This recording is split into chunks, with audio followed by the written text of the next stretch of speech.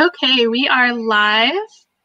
We're going to start in about a minute, but we just want to gather everybody together for a sec before we start the program. I'm going to send a link to the slides that we're about to go through in the chat, in the comments. So hopefully everybody can see that. And if you are tuning in after the fact, we're going to start very soon, like 30 seconds. We are just waiting for people to jump on. And I'll introduce us in just a second. Almost noon.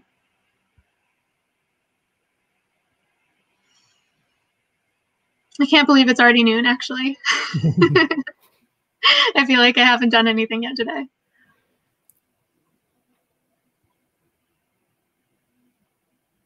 Okay, we could introduce ourselves and start.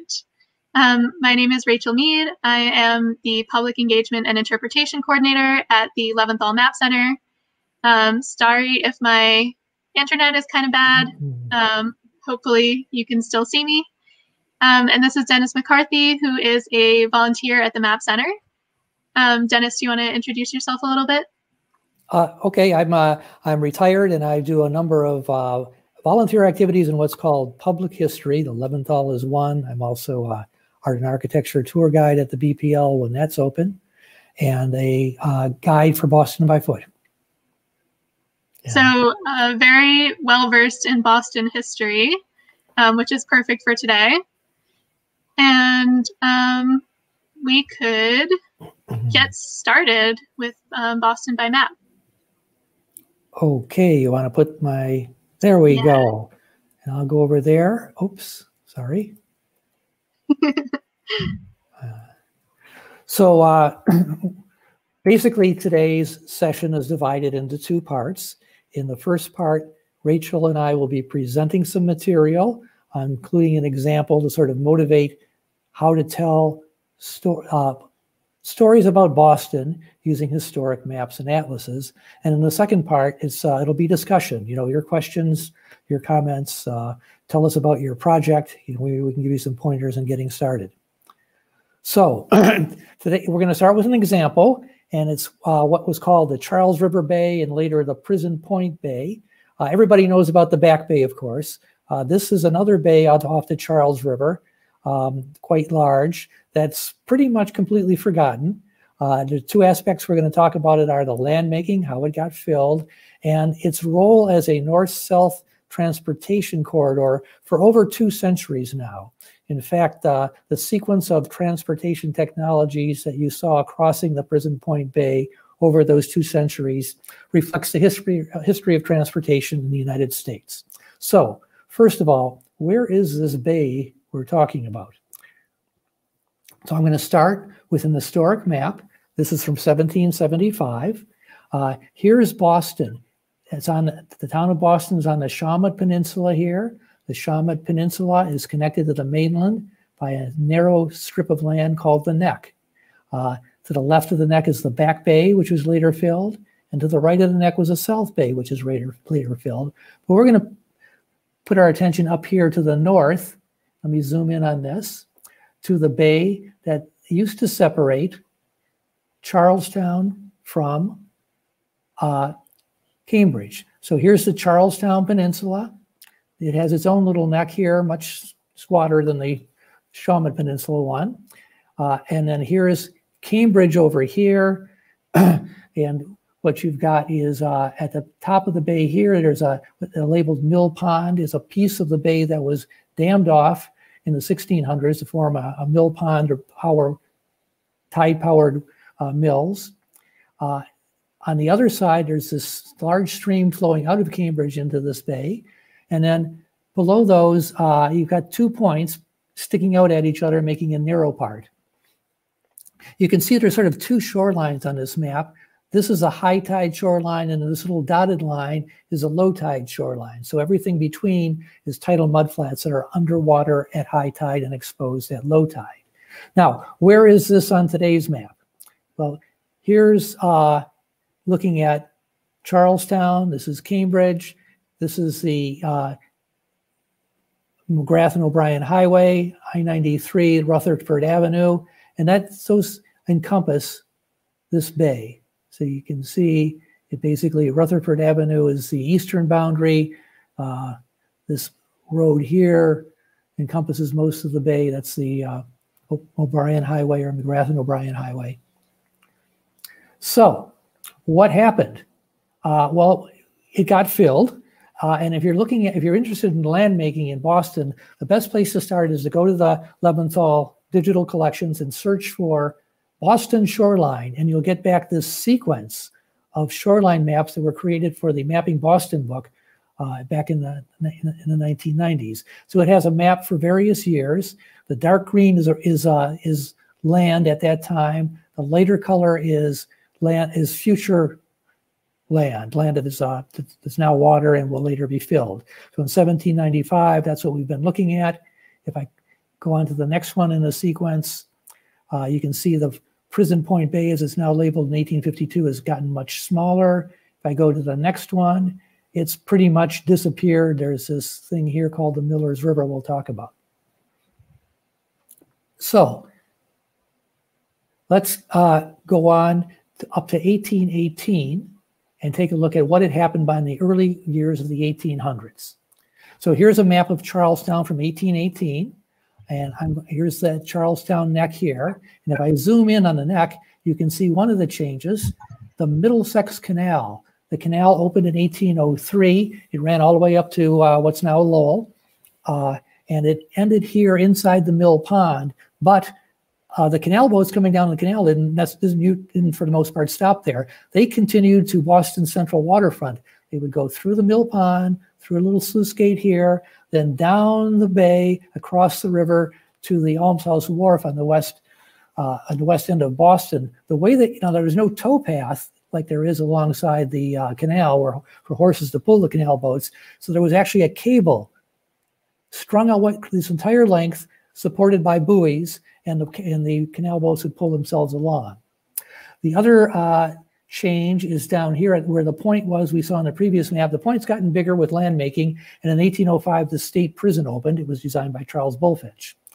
Now, there was a man named Andrew Craigie who was on the original board of directors of the Middlesex Canal, and he foresaw that once the canal boats are going up and down the bay here, this land here on that point below the Miller's Creek, as it's now called, would become valuable lands. We bought 300 acres there, laid out a street grid, started selling building lots, built a bridge across the river to the west end of Boston that's called Craigie's Bridge or the Canal Bridge, and also started land making along that bridge. Here, this piece here is made land.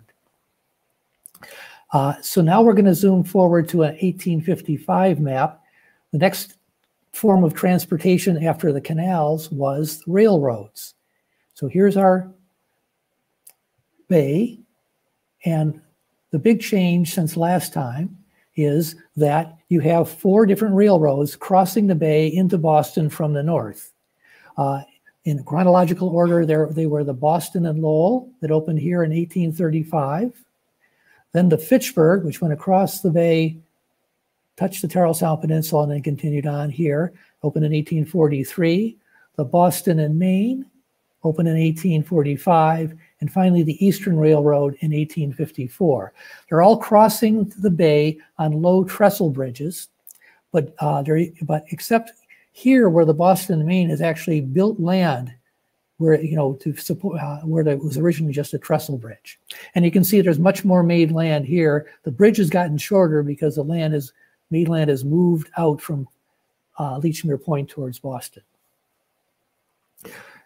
The now we're going to jump forward again to 1879 and look at 2 things. This is a map of Charlestown from 1879. It's not rotated so north is up, so you have to sort of turn your head a little bit. But here's where the Mill Pond was. The shoreline has moved out and they've created Rutherford Avenue. And here's where the Miller's River used to empty out of Charlestown into the bay, but it's been pushed underground upstream from the Boston and Lowell Railroad. And you can see a lot more land is being made here along the bridge, the road for the bridge, and those trestle bridges are now wider pieces of land, even with buildings on them. This is what it would look. This is what it looked like. This is called a bird's eye view of Boston from the same year. So we're going to zoom in up here on the crossings and the bay behind, so you can see how these crossings have become wide. The Millers River is here, ducks through a little bit, and comes down in two channels to the Boston side. And on the Boston side, there are 4 railroads, each have their own depots along Causeway Street. Now we'll go ahead to the end of the 1800s, 1899, and what you'll see is the land there's more made land. It's gotten bigger, and these bridges have sort of paved over the river in this section here. This was empty land in the previous bird's eye, and now it's all filled with railroad facilities. If we look at a couple of atlases from that time, here's the crossings at North Station just beyond. You can see that the Millers River just goes underneath some of these bridges and connects in 2 sort of channels to the river. And then when you get up into, here's the old prison, and then here's the railroad facilities in the former bay, which is split between East Cambridge and Charlestown. And so now we'll go forward again. This is an aerial photo from 1925, looking north from Boston across the river. So here are the railroad stations which have been unified in 1893 to the North Union Station.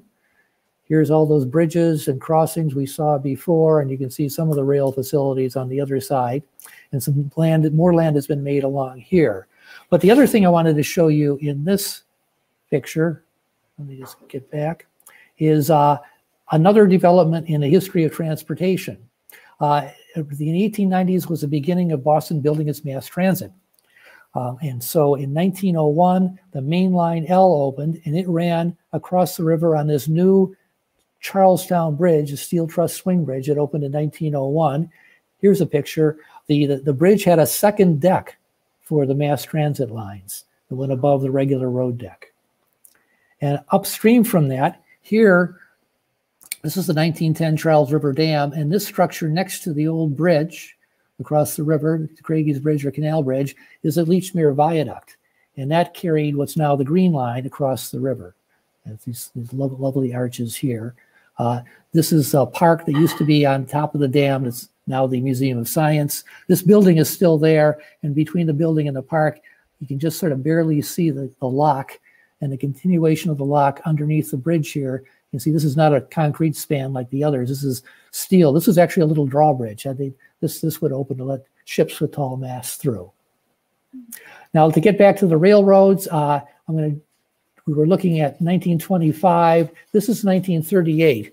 In between, the Boston and Maine Railroad, which had taken control of all the others, built had a number of projects that changed this. First of all, they replaced the old Union Station here with the first Boston Garden and the second North Station. It had this 23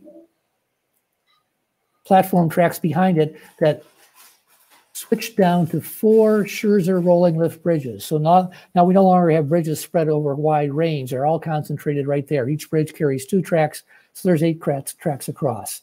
Over here, this is made land that was done as part of that project. And also what's happened here is that much of the Millers River has been buried. So it's actually, we've got this piece here, we've got this piece that connects to the river, and in between they push the stream into a culvert underneath all of these tracks. And a little bit farther up, there is, I can find it, this massive roundhouse had slots for 54 locomotives. This is a 1969 aerial of the same area, and by this time the railroads had declined quite a bit. So much of the railroad facilities have been removed. So if you look here at North Station, there's only half as many tracks as before. Half the tracks were torn up and turned into a parking lot. and the 2 bridges that service that half of the tracks have been removed. There's only 2 left. This area has been turned into an industrial park. So basically most of those railroad facilities are gone. Why did the railroads decline? Well, that's because of the rise of the highways. The United States invested heavily in highways and not anymore in railroads. The first highway through Boston was the old elevated Fitzgerald Expressway. It crossed the river on a new highway bridge. This is the Charlestown High Bridge, a double-deck bridge. This is the Boston side, comes over to Charlestown and then curves onto US 1 North. You don't see the I-93 double-deck viaduct in this picture because that wasn't completed until 1972. And then fast forward to the end of the century, here's that same Charlestown High Bridge. Here's the I-93 connection, double deck, and next to it is the Zakim Bridge under construction. So let's just take a look finally at what this area looks like today. So this is where the bay was, replaced by the rail yard. And as you can see now, it's been replaced by many other things. You have Bunker Hill Community College up here, North Point Park down here, North Point Development stretching along the Bridge Street, Craigie's Bridge Street, up here past the Leechmere Station. So you don't see much of the bay at all. What you can see, though, is that this is still a transportation corridor.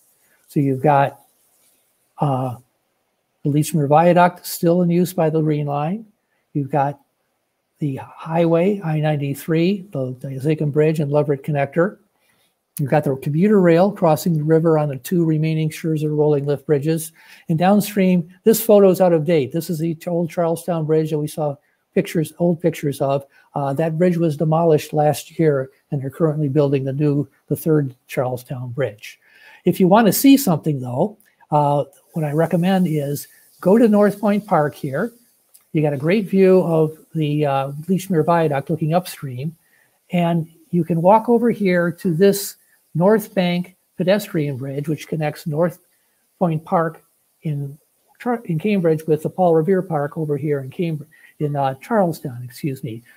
The bridge takes you over the rail corridor, and you can look towards Boston and see the 2 Scherzer rolling lift bridges. These light-colored rectangular boxes are actually the 220-ton counterweights. And this structure here is Signal Tower A.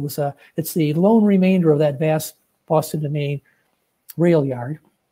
If you go a little bit farther, just as you're going underneath the Leverett Connector on the bridge, you will also go over what remains of the Millers River. It is, in fact, still there. If I switch to map view, you can see here it is. It goes a short ways up and then dips into a culvert heading upstream. So that's the quick version of the Prison Point Bay. The next part is going to be talking about where resources you can use, but I just want to make sure there's no questions before that. Rachel, is there anything? We just had a question. We had a question from Belle about who Leechmere was, based on my... Leechmere was a loyalist who owned that property in revolutionary times. He went to England in 1776. He left Massachusetts, never to return. I don't know how the property was transferred eventually to Craigie. Some properties were sold and the original Tory owners were paid. And in other cases, the property was confiscated by the Commonwealth and sold. Cool, thank you. Okay, shall we go on to the next part here? Yeah, let's do it. Okay. So, if you want to tell some particular story using historical maps and atlases and images, obviously your first stop should be the Leventhal Center's website, which contains literally thousands of maps of Boston. So the question is, where do you get started? This is sort of a top 10 list of old maps of Boston based on feedback from Nancy Seasholes and a former curator at the Leventhal Peter Grimm. We've seen some of these. We've seen the shoreline reconstructed. We've seen the page 1775. We've seen some atlases when we looked at the atlas view of Charlestown and Boston, and we've seen some of the aerials. There's a couple other worth pointing out. Hale's 1814 is an excellent detailed map of Boston showing individual building footprints. The next one that's really good is the Annan and Smith 1826. Again, fairly detailed. It does include a little bit of the Prison Point Bay. You can see up here the streets that Craigie had laid out in Lechmere Point. In 1852, there were two excellent sheet maps, large scale, very detailed sheet maps of Boston. This one by McIntyre, which also has illustrations of prominent buildings, and also one by Slatter and Callan, which also very detailed down to individual building footprints. Now, so the question is, where can you go to get maps online? There's two places at the Leventhal. It's Digital Collection and it's Atlascope. And Rachel is going to, now I'm going to hand it over to Rachel so that she can give you a little quick tutorial on those two. Sure. So do you want to click on the Digital Collection link? Should I do a stop sharing so you can go ahead? Or should I? Pardon me? Yeah, let me share. Okay. Stay tuned.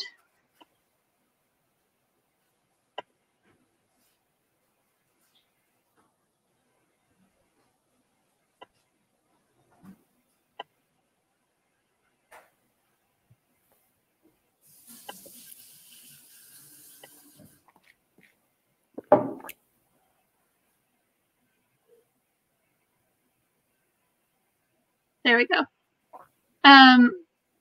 So there are a couple of ways that you can interact with our collections. I recommend heading to collections.leventhalmap.org. So you can kind of explore there. You can, sorry, my internet's really slow. You can sort by a lot of different filters here. So I recommend especially filtering by year down here. You can kind of change the parameters. Again, we have like thousands of digitized maps here. You can see like even in this short like 50-year period that I've selected, we have over 600 maps of Boston, which is pretty extravagant, I would say. You can always click through to see any of these maps in really high definition. And you can download the maps as well. So bear with me. So you can check these out. I recommend if you want to download them, we have, oh, this one doesn't have a TIFF, but usually we have really high resolution TIFF images. We have JPEGs at full resolution and smaller. Some of our maps are also geo-referenced. And the ones that aren't, you actually can geo-reference yourself. So geo-referencing is like basically laying the map over a modern map of Boston, the way that we've done with Atlascope, which I'll talk about in a second. But basically, you can download these yourself. You can play with them online. I really recommend zooming all the way in because these are such high quality images, which my internet probably is not going to show you, but they're really beautiful. I really like this one especially. And they've got really a lot of detail. So that's one of the resources that I recommend checking out. Another one is Atlascope, which is our kind of digital portal to explore Boston history through different urban atlas layers. There's a bunch of options, so you can click Find Me on the left, search places in the middle, or start a BPL, which drops you at Copley at the Central Library. So we can do that. Basically, what this is layers of urban atlases, which are these huge books that work the same way that you would expect a modern atlas to work, with an index in the front and then pages of the different sections of the map of the city. But what we've done is basically digitally stick them all together, sew them up along the edges, so that it's just one big map at very high resolution. And it's overlaid on a map of the city from today. So you can compare how things have changed over the years. You can you can compare things, compare different years to each other, or compare it to a modern map. It always drops you on the oldest layer, which is something to be aware of, but you can drop up the list here and choose any year you want. If I zoom in here on the BPL,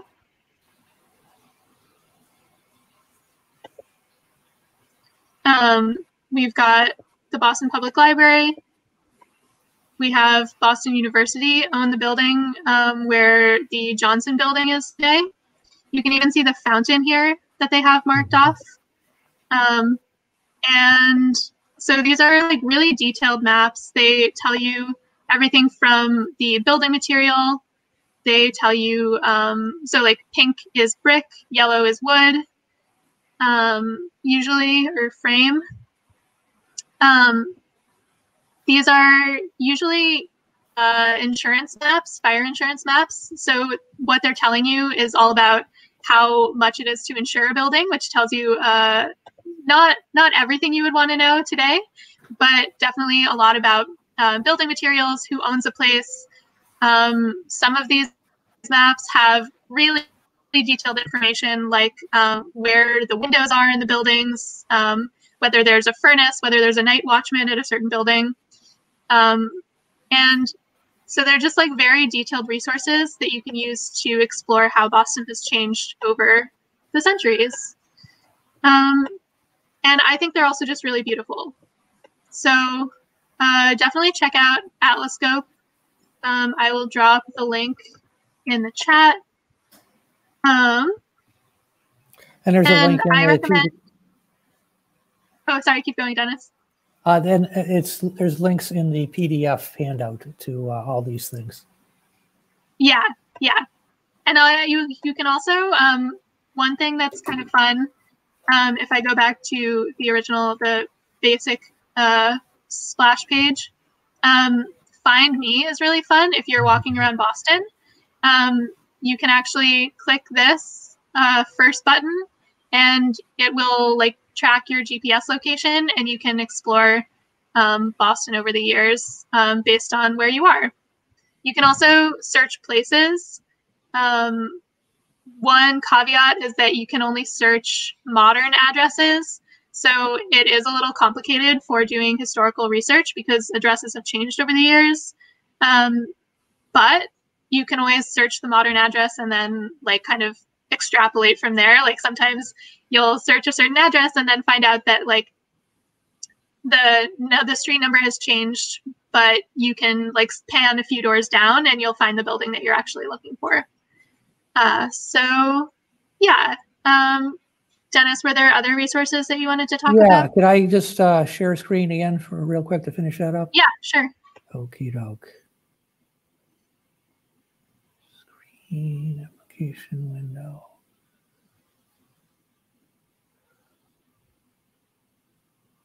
All righty. Is my screen up there, Rachel? There we go. Okay. All righty.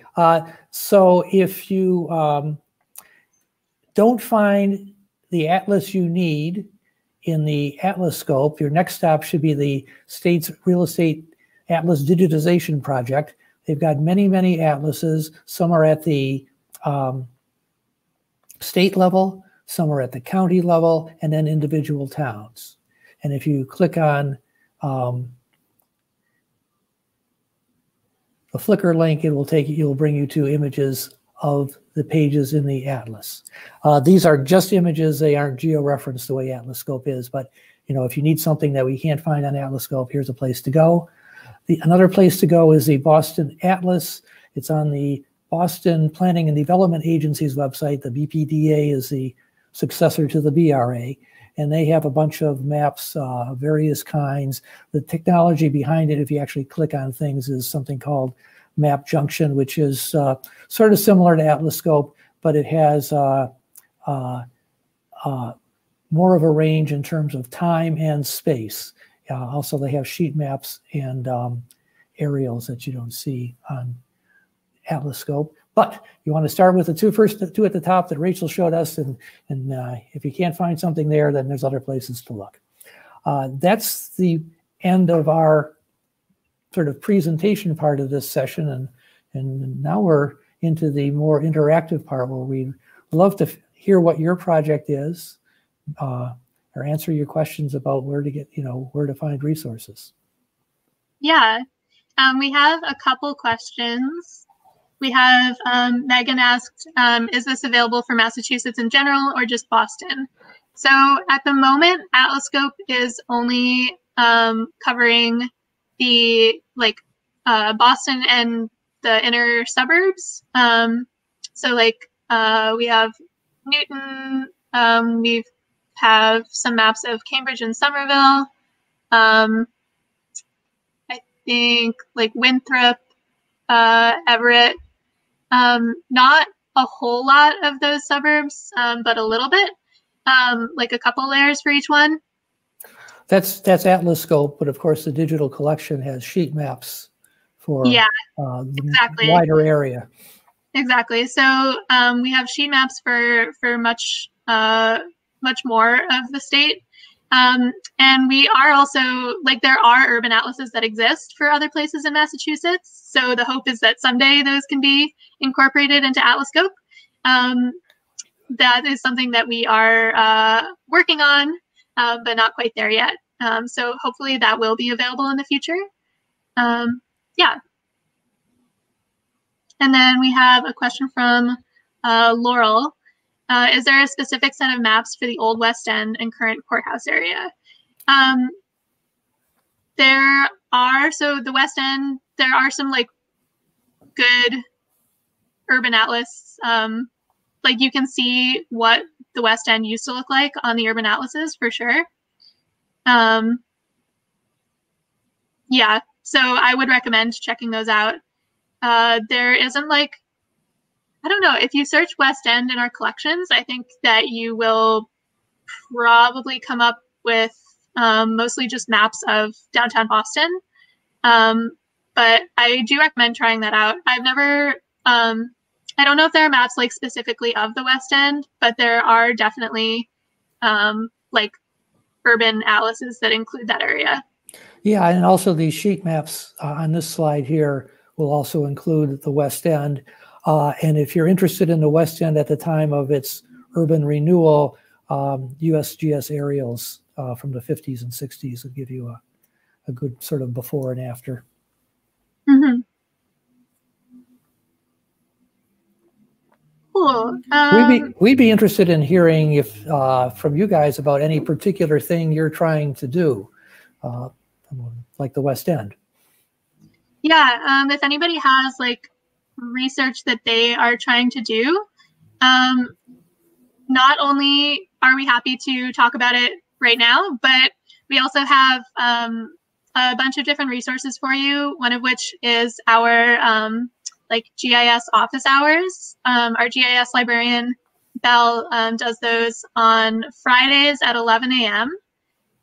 They're drop-ins, so if you have like questions about any kind of like mapping digitally, even if you are starting from scratch, she is happy to help you. We also have a reference librarian who can talk to you about like general map questions, including all of our historic maps. She's very well versed in our collection, probably knows more about it than, definitely knows more about it than anybody else who works here. So we do have a lot of resources at your disposal. You can always email us or you can email me. I'll drop my email in the chat. But yeah, you can email info@leventhalmap.org as well. We have a question from Ken. There's a sign on Com Ave. It's only the size of a postcard built into the curb. It indicates 1 mile maybe from the Boston Stone. I don't know anything about that. It's probably 1 mile from the State House. So the State House opened in 1798, and since then, I believe, distances are usually measured from the dome of the State House. Commonwealth Avenue did not exist before 1798. It was created in the 1880s, so I'm guessing it would be from the State House. But if you, I don't know where that thing is, but if you know where it is, you could go on to Google Maps and say, you know, give me directions to walk from this point to the State House, and it'll tell you how many miles that is. And if it's 1 mile, that's your answer. Then you're done. If it's if it's less than a mile, then try for the for Salt Lane there where the stone is. Cool. Yeah, that's a really good question. I've never seen that before. Which is funny. I lived on Com Ave for a while. What is the Boston Stone, Dennis? It's a bowling ball sized stone. It's sort of stuck into the side of one of those very old buildings on the near that's between on Hanover Street, south side between Blackstone Street and Union Street. So where they like the Bell in Hand pub are. There's a thing, called the Boston Stone. It's a paintball. It's 1600s paintballs. It was a big round stone that they would use to crush pigment and before mixing it into the oil to make paint. So they had a trough the same size, and they would roll this over the pigment. Pigment would be imported from Europe. Cool. Thank you. Yeah, Ken says that they'll take a picture of it. Okay. Yeah, send it to us. Here, I'll drop leventhalmap.org. Everyone is welcome to email us or email me. My email is on the website. But if you email info@leventhalmap.org, then they can direct you to the proper person, because it might not be me. As you might be able to tell, I'm not necessarily a Boston history expert, although I am learning more all the time. Most of my Boston history is like 18th century, so.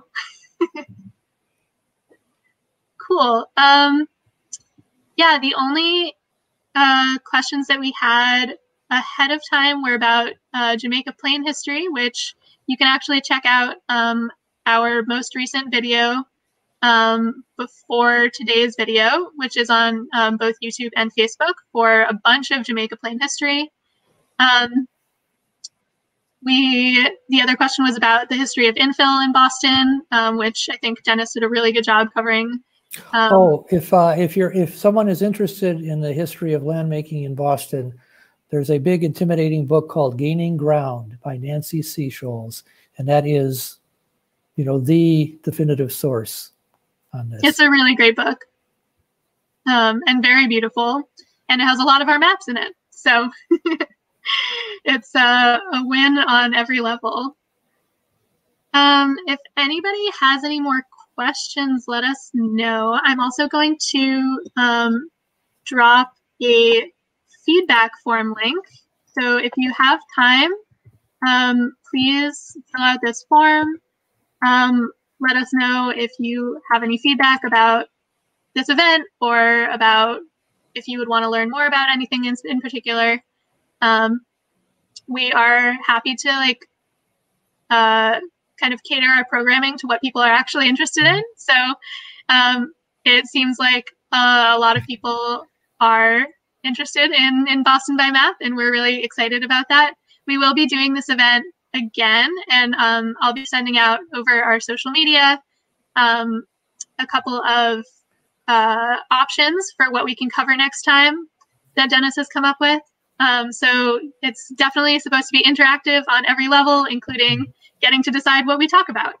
And another way they can, build on what they saw today is just download the PDF. All of these links will take you to the maps that you saw today, as well as the maps specifically of Prison Point Bay. Yeah. If you guys scroll all the way up to the beginning of this stream, I linked to the slides for this presentation. So Dennis has thoughtfully linked all of the maps that he used in this presentation, which you can check out on your own time. Great. Well, if nobody has any more questions, we can head out, but please fill out that feedback form, especially if you are trying to do your own research. We are happy to talk about your specific research next time. We would love to have it be like kind of an interactive presentation where we do a deep dive into your own stuff. And that's pretty much all I have. Anything else, Dennis? No, thank you to everybody for your attention. I hope you found this useful and you'll join us again. Yeah. Could I talk to you after we go into the backstage mode? For sure. Okay. Great. Thank you, everybody. It's been a blast, and I hope you guys had fun. Fill out the feedback form, and we will see you again in a month or so. Stay tuned to our social media to see when we'll be doing this again.